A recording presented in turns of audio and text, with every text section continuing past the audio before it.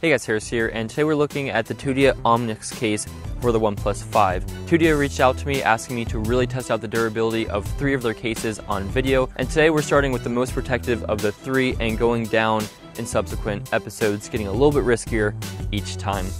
Alright, let's go ahead and get started.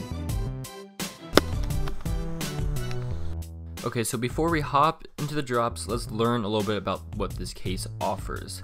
It is 2 pieces. There's a front and a back and a built-in screen protector. The screen protector is the one thing that I don't necessarily love about the case. While it is added protection, it has an ever so slightly sticky, tappy feeling and sound when pressing it hard.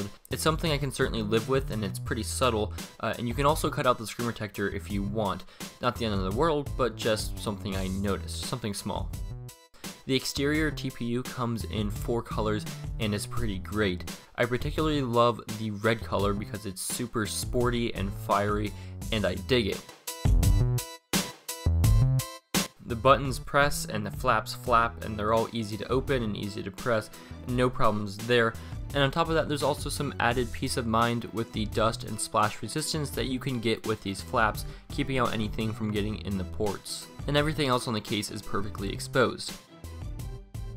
And my favorite part of this case is that it is still super slim, slides in and out of the pockets easily, the scratches clean off well, and the fingerprints are hidden pretty well.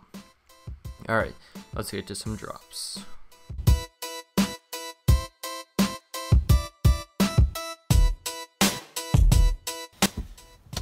The dreaded get out of the car and have it drop on the concrete.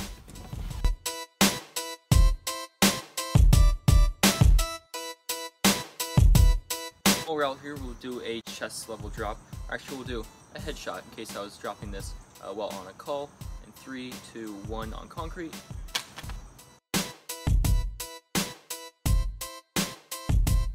Up next is when you forget just where you are.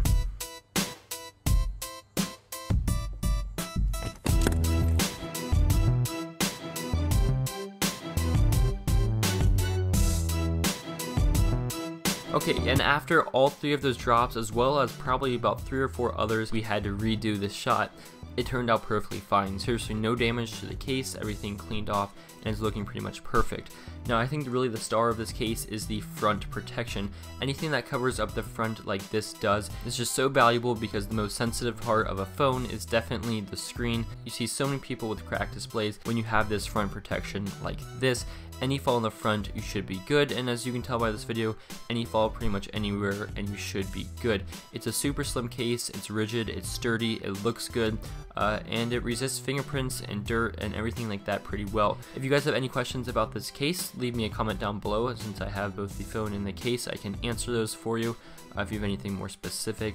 But thank you very much for watching. If you are interested in picking this up, a link will be down below as always, and stay tuned for a couple more videos testing out some slimmer and lighter cases coming up within the next week or so.